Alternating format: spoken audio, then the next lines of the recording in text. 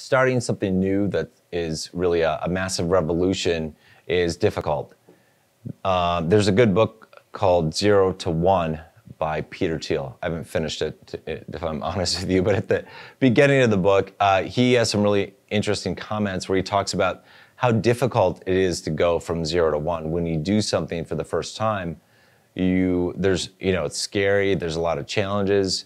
It requires an enormous amount of energy to go from 0 to 1. 0 to 1 is like, this concept of the Big Bang, right? We started with nothing and then we created this Big Bang. That's a 0 to 1 moment. As stars and galaxies formed, it's not a 0 to 1 moment for them. That's further on down the chain. 0 to 1 is something that concept is applied to other things in life. So, when we developed the internet, that was a 0 to 1. That was huge. That was massive.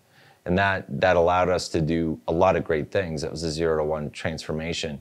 But getting the latest version of your iPhone isn't a 0 to 1 transition. The first telephone was, but the latest generation of your favorite smartphone is not. It's just an evolution of an incredible technological advancement. But change, if you want to do something massive in the world, or something massive from your point of view in your world, you are essentially going from a 0 point to a 1 point. Going from 0 to 1 requires a massive amount of energy. In terms of effort, it might also come in forms of like frustration or anger, or just a deep desire for something. If you have a lot of passion for something that nobody's ever done before, you are going from a 0 to 1 point, and you're basically on your own. I mean, you're launching a rocket ship and you don't know the destination, or you know the destination, but you don't know how you're going to get there. Nobody's ever done this before. That's a 0 to 1 transformation. That's an incredible, I think, a feat that a lot of entrepreneurs, like when they start up businesses, especially in new areas that we haven't seen before, that's a 0 to 1 transformation.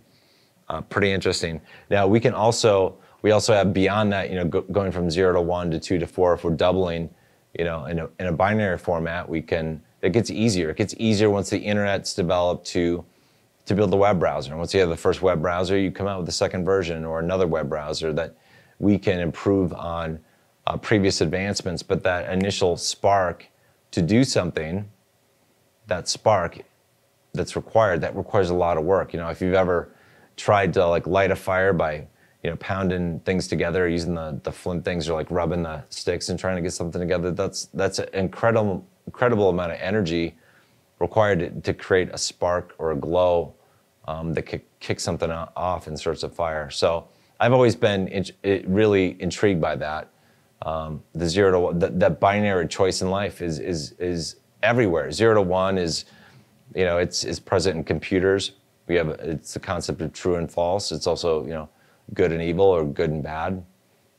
So I love that. I think if you look at your entrepreneurial venture, your personal goals, you're going to find some 0 to 1 stories in there, at least from your perspective, and those are incredible. So you should be proud of those. The 0 to 1 stuff requires a lot of energy.